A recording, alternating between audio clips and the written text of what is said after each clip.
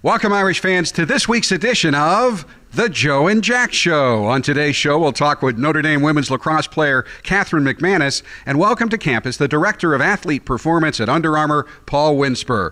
But first, to get things started, here are your hosts, Notre Dame Vice President and Director of Athletics Jack Swarbrick, and Notre Dame Captain and starting linebacker Joe Schmidt.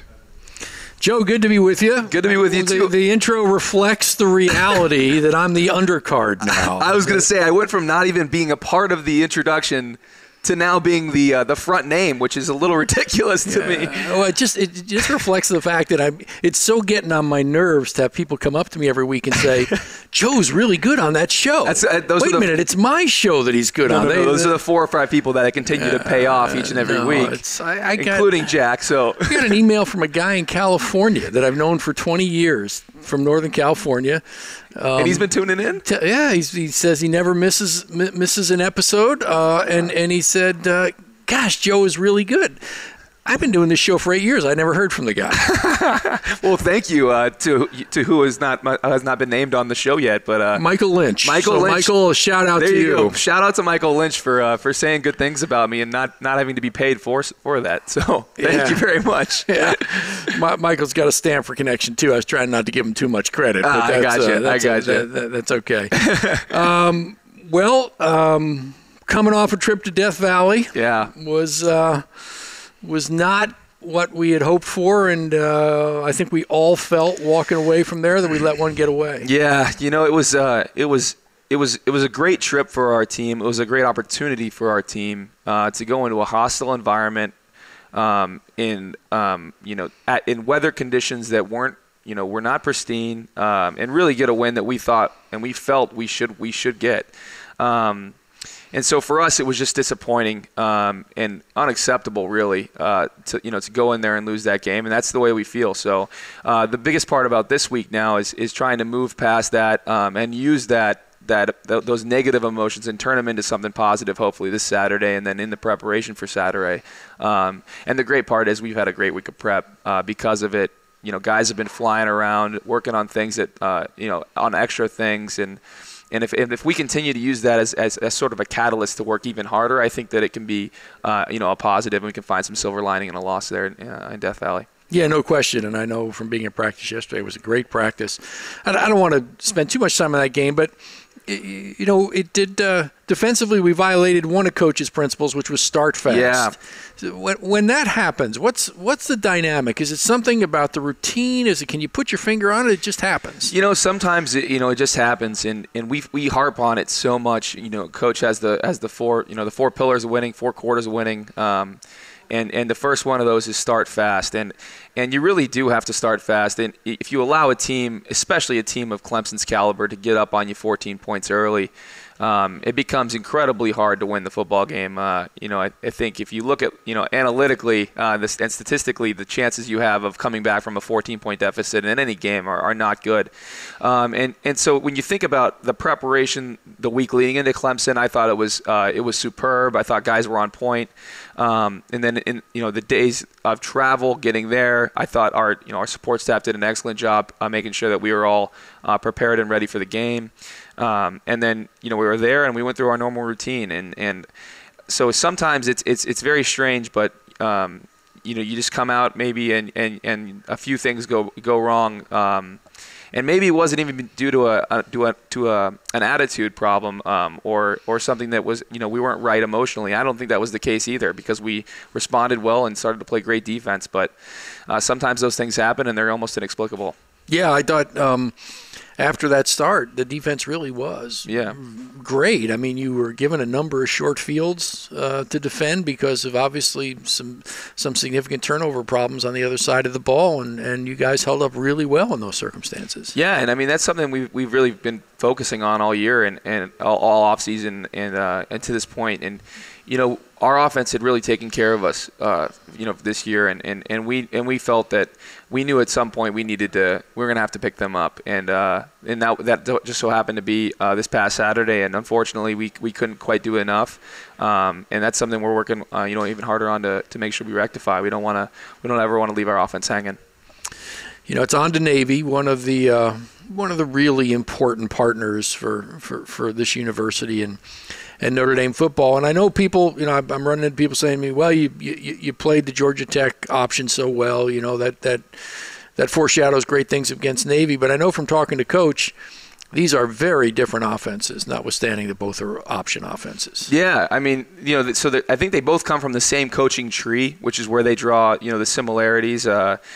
Paul Johnson had Navy's head coach. I won't try to butcher his last name. It's do you know how to do it? Hey, don't put me on the spot. Just keep going. Okay. I'm sorry about that. But really, so he coached for Coach Johnson, and so he's got some different formations and some different ways of attacking a defense, which are unique to Navy, and so I think that with their players and the way that they play offense and football, it really fits their scheme. So they're going to be an incredible challenge and something that we're really working hard on making sure we're ready to defend. Yeah, I think that's my understanding too, as I say, from spending some time with Coach talking about it. But Georgia Tech in essence is saying this is what we do, and we're going to come out and we're going to out execute you and go at you.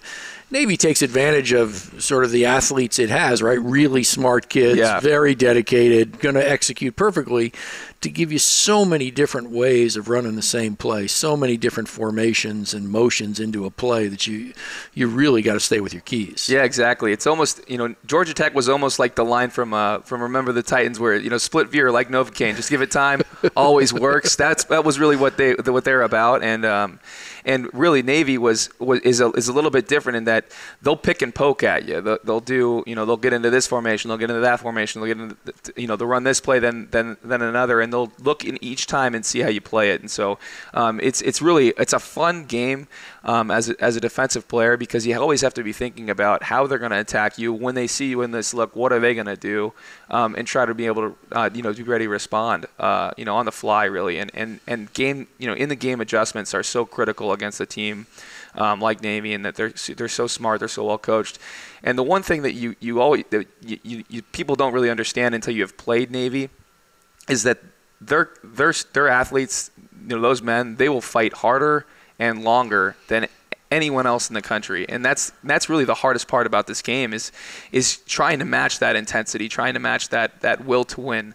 And these are they're going to be commissioned officers in the Navy, and that makes it it makes it an incredible challenge and something we really look forward to every year. Yeah, great respect between the teams. I love the tradition of joining each other for the alma maters at the end of the game. Yeah, it really is special, and I remember vividly last year. Their fullback and I broke my leg in the game last year, for the listeners that might not know. But I made sure that I got out there at the end of the game. I shook their fullback's hand, who I had met many times during that game in some physical fashions, and looked him in the eye, said thank you for his service, and he thanked me, and we stood there with our hands over our heart and did the Navy alma mater, which was one of my favorite memories from my playing days here at Notre Dame. And we have a tremendous amount of respect for their program, for their players, and the way they play football and the way they conduct their lives. Last year's game was a turning point for the team and for you, obviously. In so many ways, it marked a real shift in our season.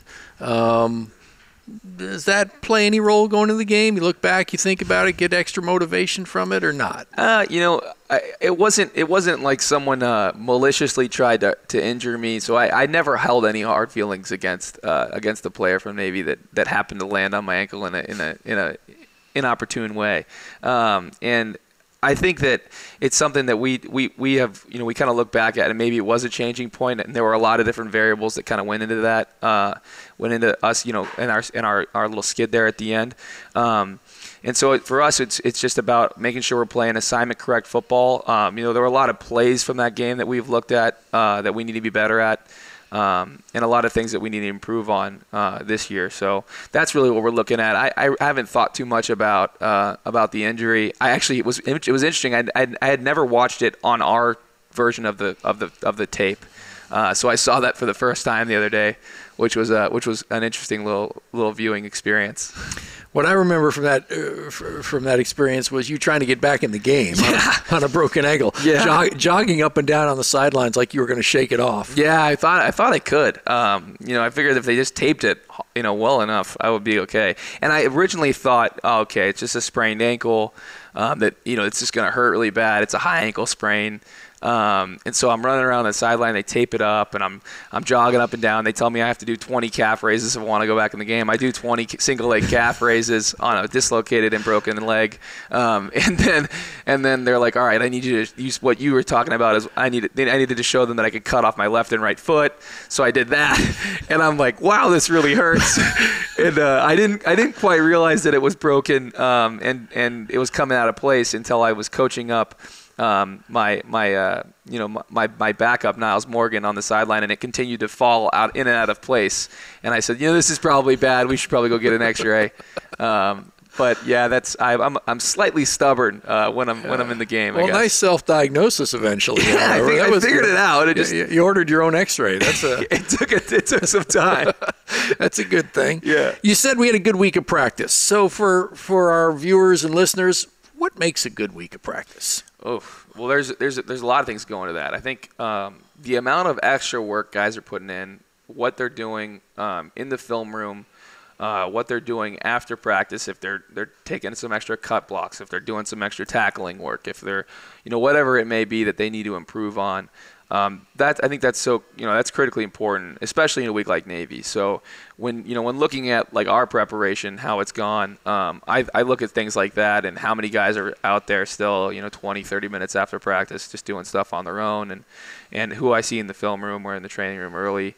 I think it's been really good, and then also during the practice, I feel we've really been flying around. It seems like it's a possessed mindset. We're obsessed about winning, and we really want to make sure we're prepared in each and every way for this game, and guys are making sure that other people that can count on them to do their job, because this is an assignment game.